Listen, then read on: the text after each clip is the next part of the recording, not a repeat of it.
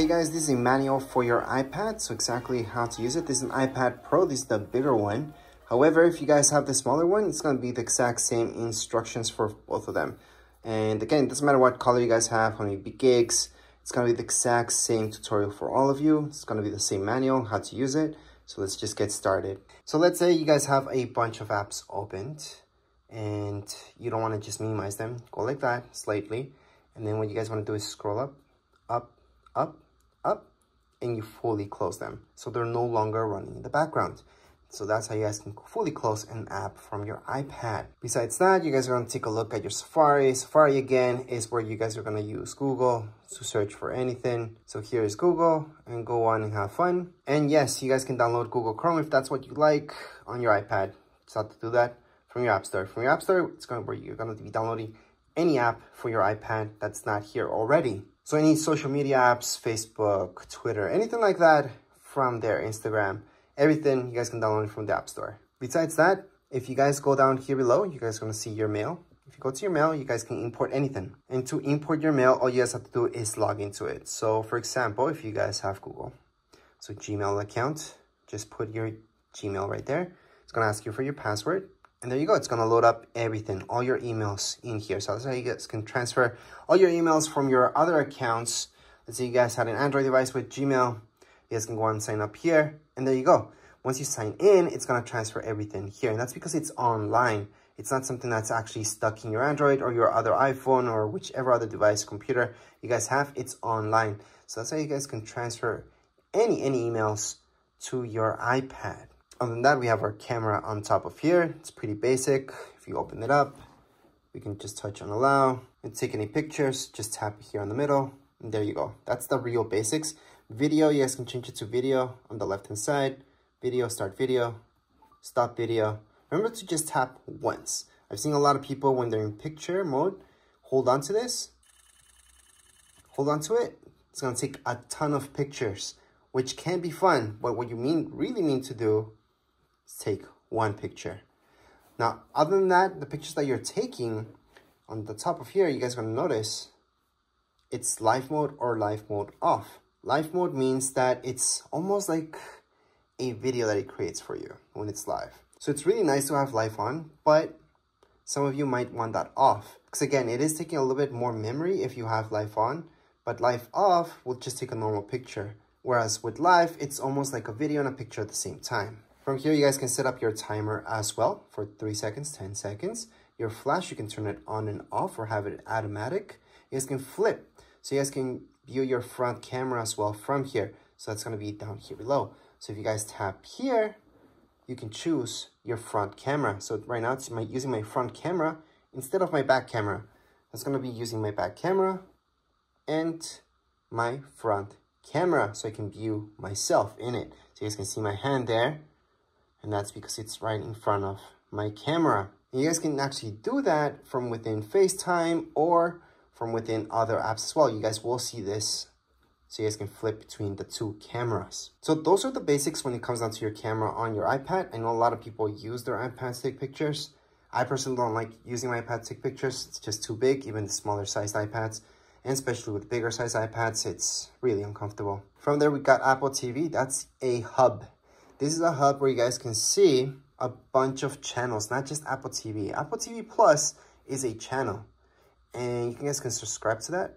You guys can accept the free trial as well if you get this is brand new.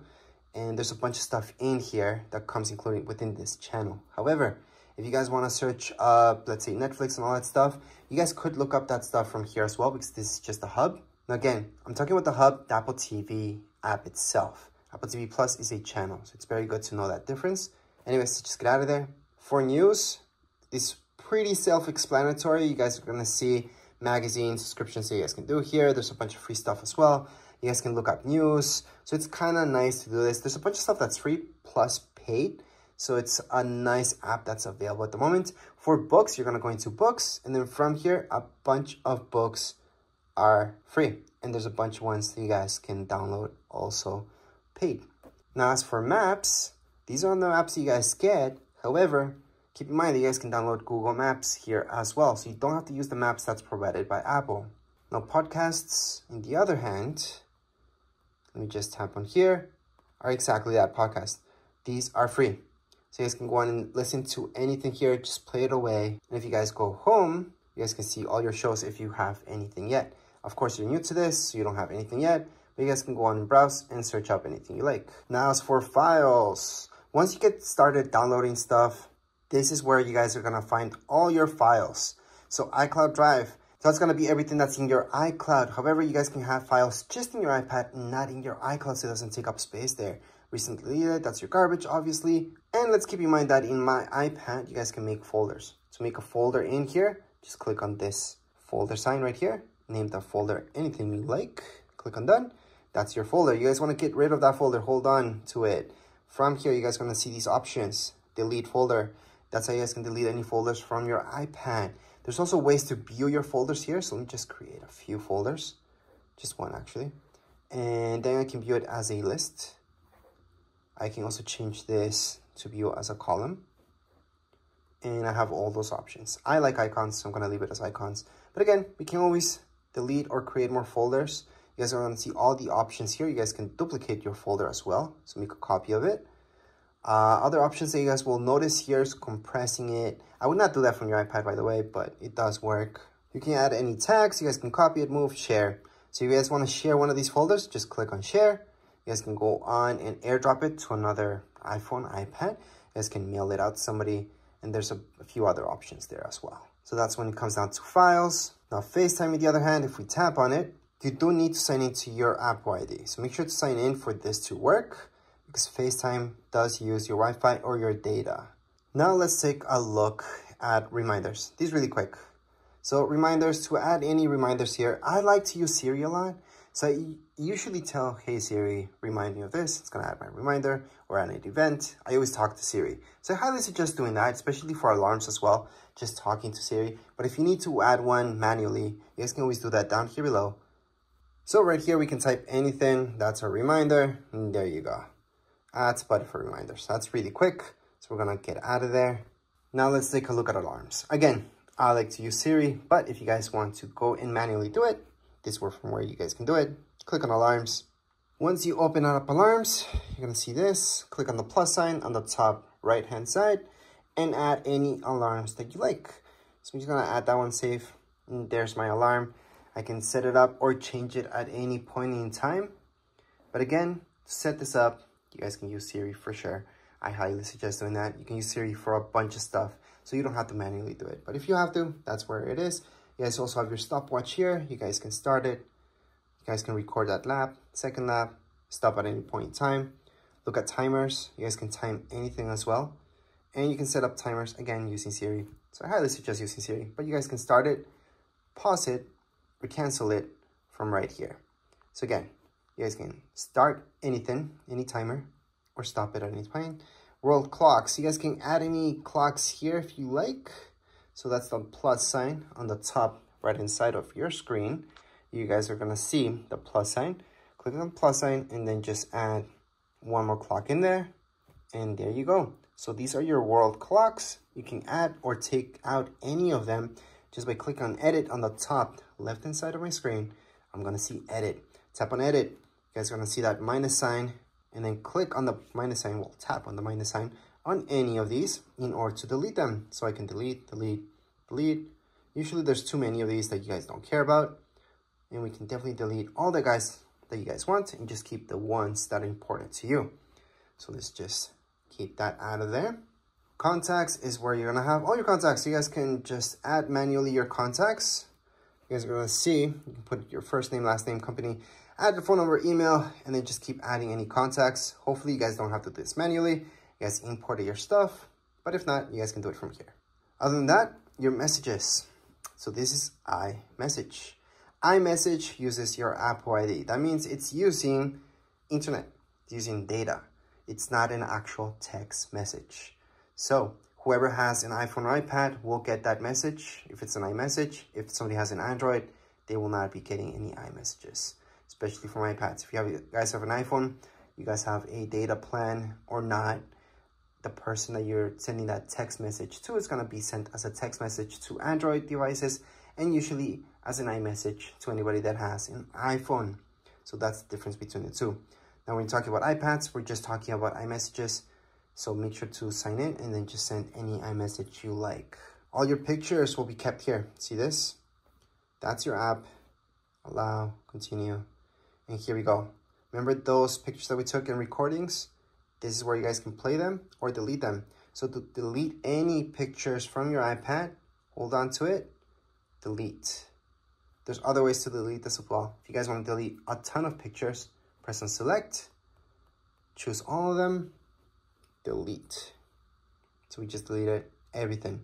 If you guys want to recover any pictures that you deleted from your iPad, it's pretty simple. Go back here. Then you're going to go into recently deleted. From recently deleted, view album, put in your passcode because that's secure. And from here, you guys can recover anything just by tapping on select that one. Then you guys can select a few and recover all of them. Or if it's just one, just hold on to it and put recover. It's going to go back to your library. So you can go back to my library and it's right there what I recovered. If you guys want to recover everything, because you guys have my library, there's absolutely nothing. I can select them all, press down here below, and recover every single one of these. So there we go. Go back to library, and they're there. Now let's say you guys don't want to recover, you guys want to go on and fully delete these guys. We're gonna delete them again. And I'm gonna show you that in recently deleted, that's where you guys really want to truly get rid of these pictures. Don't want any evidence left. You guys are going to go into select them all, go down here below and delete. Or you guys can always go on the top right hand side. So let me just focus in that better. Or you guys can just go into select and just select two of them if you guys want to just delete two of them forever. So delete from this iPad. So down here below on the bottom right hand side, you guys can see delete this from this iPad, and it's been deleted. So again, to fully delete any pictures, you guys do have to delete it from your trash bin. That way it's completely gone from your iPad. So it's not going to be here, and it's not going to be under recently deleted because there's nothing left. So let's just get out of here. Other than that, I'm going to show you Find My. Find My is really cool. You have to sign in. So remember to sign in, and you always want your app to know where you're at. So you can track where you are at. Well, not you, but the iPad itself. So if it ever gets lost, stolen, you guys can track it down. You guys can lock it, blacklist it by turning this on. So make sure to turn it on. Now, if we take a look at your iTunes store, this is where all the good stuff happens. So you guys are gonna buy any music or listen to any music, there you go. Same goes with movies, all right? And you guys can go into TV shows as well. So this will give you the option to go to store. It's gonna direct you here so you guys can buy this. But it's very important to go here, and that's because it's going to give you this option for purchases where you guys can look at all your purchases. Again, you have to be signed in. Besides that, you guys have your notes. This is something that I use a lot. So you guys can add any notes just by go ahead, tap away, start typing. Or if you guys want to draw within here, you guys can also draw. You have an Apple Pencil, you guys can draw with that Apple Pencil as well. But you don't need an Apple Pencil, you guys can just draw yourselves. And then when you're done, just click away. You guys want to add another note here. It's pretty easy. Just go on the top right hand corner. You will notice this. It's the farthest away option. And then you just add another note. You want to add another note, again, on the top right hand side, another note. And those are my 3 notes that I created right now. If you guys want to delete any of your notes, just slide. You guys are going to see this, tap on it, delete. So again, to delete this, all I'm doing is sliding. I'm tapping right here on this icon, the garbage icon. It's going to delete that. Same thing goes with this, and delete it. So that's how you guys can add any notes and delete them. There's other options here as well. I'm just a little bit more into it. Just play with it. You guys are just going to notice what you guys can do. And lastly, we should take a look at your calendar. This is different than reminders.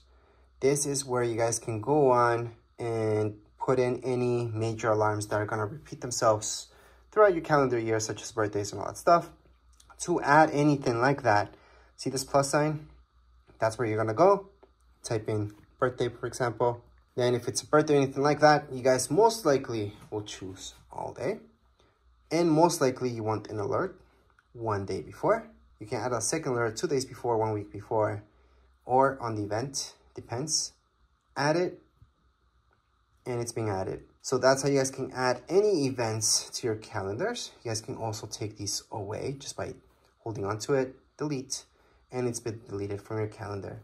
So that's how you guys can delete or add anything to your calendar. And last but not least, to search for any apps, besides going all the way here and just looking at them, you guys can tap here and search for a specific app, such as books. So there you go, there's books, gonna find that. So that's for specifically for apps. And if you guys want to add any widgets to your screen, you guys can always just hold on.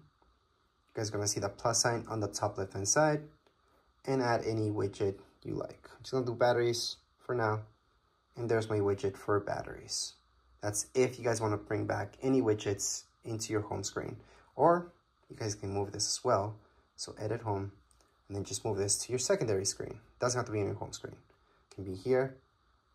So there you go, that's the difference. So you guys can have your widgets there as well. Obviously, you guys can delete this at any point in time just by holding on, minus sign, remove, done, or just click away and you're done. But anyways, this was a quick manual for your iPad. Doesn't really matter which iPad you guys have. This will apply for all of them. If you guys have any questions, comments, you guys can write down here in the comments area. Don't forget to subscribe and like. Thank you.